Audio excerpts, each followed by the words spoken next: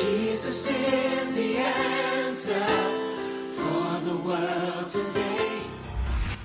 Hello family, Pastor Olaolu from Christian Pentecostal Church here, and today I want to share about the river of life. We're reading from Revelation 22:17 and also from John chapter 4 verse 13 to 14. So in Revelation 22:17 it says, "And the Spirit and the bride say, Come, and let him that heareth say, Come, and let him that is athirst come, and whosoever will, let him take the water of life freely." In the earlier portion of the chapter, we see that it talks about the river of life that flows in the city of God. And we look at John 4:13 to 14, says, Jesus answered and said to her, Whosoever drinketh of this water shall thirst again. But whosoever drinketh of the water that I shall give him shall never thirst. But the water that I shall give him shall be in him a well of water springing up into everlasting life. So the thing is, it's like, as I think about when Jesus was talking to the Samaritan woman, and he asked her to give him a drink. And, she says, basically, like, if you knew who you were talking to, like, rather, why are you asking me to give you a drink? I'm a Samaritan. And besides, you don't have a cup. How you going to drink? How you going to draw anything? Why are you sitting at the well?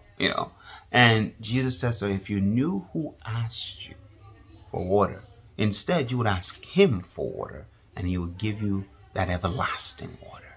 And that's what we see in Revelation, that everlasting water. And what is that? That in itself is salvation. But the thing is, as I think about, as I'm sitting here, there's an excitement that's bubbling up, and that is from that river of life. Jesus says you will never thirst again. In Revelation, you'll see that, as you drink, and Jesus says, actually, in Revelation, you see it says, as you drink, you can drink freely. But Jesus says, as you drink, it will bubble up into everlasting life. That is that thirst for God. That thirst for God that is within us, that eternity that's placed within us, that's been quenched because we know the living God. We know the truth. And will we have questions? Will be things we don't understand? Absolutely. But there is one question that'll be satiated. And that is, I know who I am, I know whose I am, and I know where I'm going. Like, that's 3 questions, right? But all wrapped up into one. I know who I am. I am a child of the living God. I know whose I am. I belong to the living God. And I know where I'm going. I'm going home to my Father and to my Savior. What better than that in this life? There's an assurance. And that's why it's like you won't thirst again.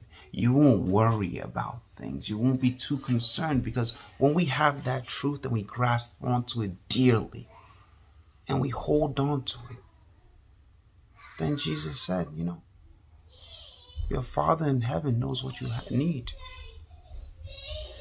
He knows exactly what you need. Our Savior knows our every concern. He knows our every temptation. He knows our every problem, because he was tempted in every way. He lived as we lived. He walked where we walked. He talked as we talked. So there's no such thing as I don't understand. No, he understands. And he has provided exactly what we need in this life. That living water. And that living water it starts with salvation, but also encompasses his word. The Spirit that lives within us. All those things encompass together to keep us and to guide us towards heaven. To guide us in his will and his path. So be encouraged, brethren. God is for us. So who can be against us? There is he's got me. He's got you. He understands. I do not thirst.